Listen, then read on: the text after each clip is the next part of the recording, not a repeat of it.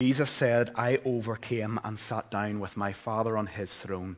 And now, when you overcome, when you remain faithful unto death, or when I return, I will take you to myself, and you will be invited, yes, to sit with me on my throne, to share in some glorious, mysterious way in his reign, seated, tucked up, if we may say reverently, with the Father and the Son, almost like the Father is saying, enjoy this with me.